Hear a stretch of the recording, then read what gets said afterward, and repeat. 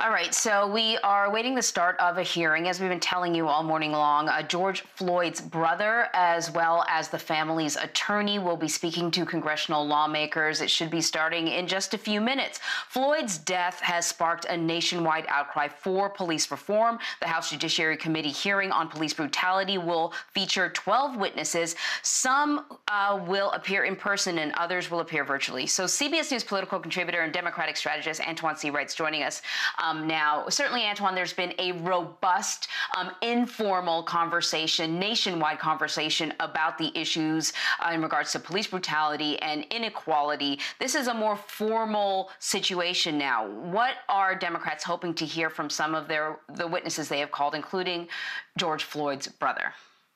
Well, several things. I think it's important for the public to know that this is the best example of what I describe as the consequences of elections. We all said the 2018 midterms would be consequential, and minus the Democrats having the majority, I'm not sure we will be in this moment of having a public hearing so we can hear some of the things that have been going on for far too long. I expect a true temperature check and a reality check to be brought forth today with these hearings. I think there are people in this country who've gone numb to some of these things. And in all reality, Vlad, is that I would probably say that we have lumps in our carpet in America because some of these things have been swept under the rug for far too long, and it's causing us to trip up every time one of these things are exposed by way of the camera. So I think you'll see that. But more importantly, I think you'll see the Democrats on the committee really flush out this idea of moving from activism activity to governing activity, giving credit or putting concrete around why the legislation they put forth just a few days ago is so important, why we need structural change in the criminal justice system from a totality standpoint, and why we bring certain people in to express their concerns with how the system has not treated them in such a way and how it's impacted their families. I think we'll feel and see all of that today. Antjuan, any possibility at all for some kind of bipartisan legislation, given that it appears that Republicans are as concerned as Democrats with what they've seen over the past couple of weeks in terms of the anger that people have, the change that people want to see. So the fact that they're both putting together some bills do you see a possibility that you can get Nancy Pelosi in a room with Kevin McCarthy and some kind of bipartisan legislation can be hammered out, or not going to happen given how polarized everything is these days? I think the external temperature around us gives room for the thermostat to be adjusted to do something in a bipartisan manner. The truth of the matter is Democrats, Republicans, black and white, regardless of geographical location, are frustrated about some of the things that continue to happen in this country. We see that from the diverse coalition of people who are out in the streets protesting. We see Republican and Democratic lawmakers speaking up and speaking out about some of the things that are going on. And I think that gives room for Democrats and Republicans, people with differences on how we fix the system, to come together and flush out the things we agree on. And I think when we look at all of these issues, whether it's criminal justice, healthcare, education, they should not lean with a partisan lens because they impact Democrats the same way they impact Republicans.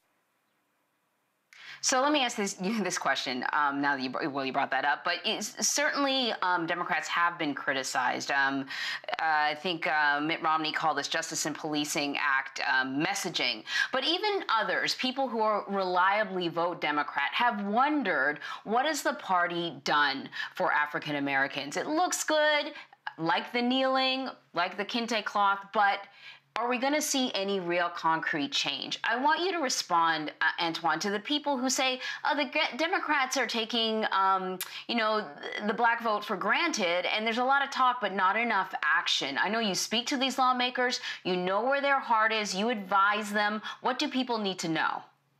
Well, I think people need to understand that losers do not legislate. Or say it a different way, you cannot govern if you do not win.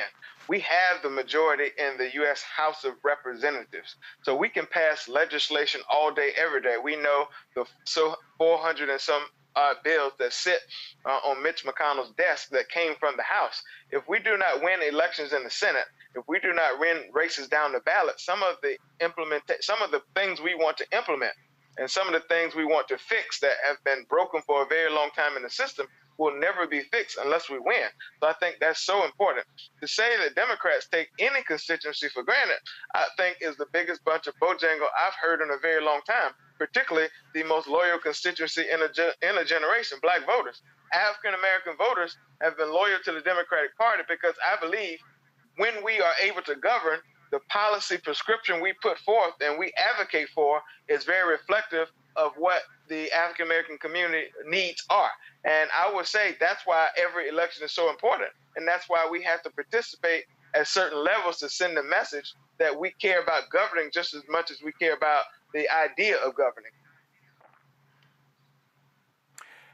Antjuan, one of the questions that I have is, if you watch a little bit of that interview with Norah O'Donnell, the anchor of the CBS Evening News, and former Vice President Joe Biden, she asked him if what we've seen happening over the last couple of weeks has changed his mind about who he might be looking at as a potential running mate, as a potential vice presidential running mate.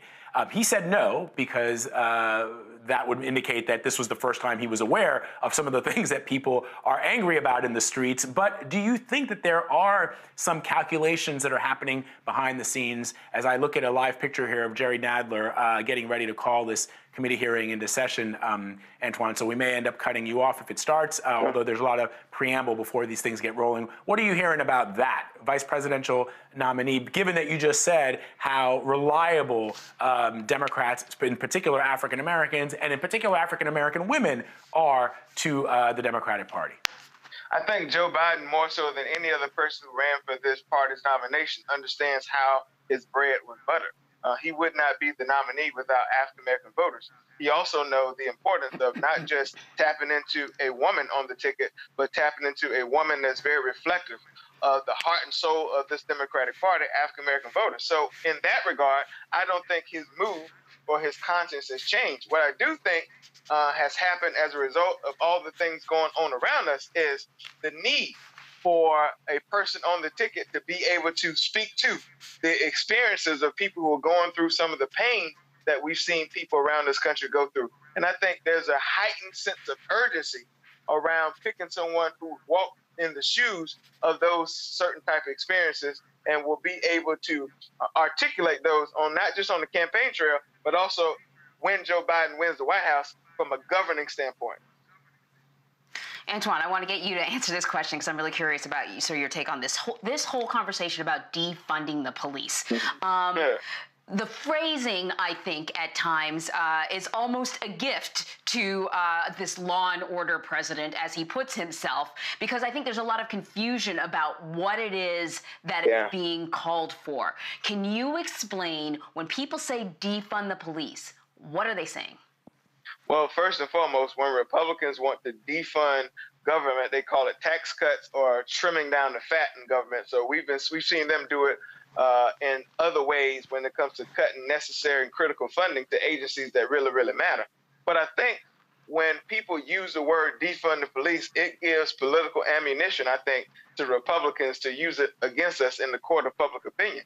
I would probably say it a different way. What I would say is, let's demilitarize the police. Let's make structural changes to the system. Let's invest in more community policing, not necessarily cutting law enforcement, because all of us agree that we need law enforcement to keep us safe. I do think that we cannot get into this argument and start framing things to give Republicans ammunition to use against us in the fall elections.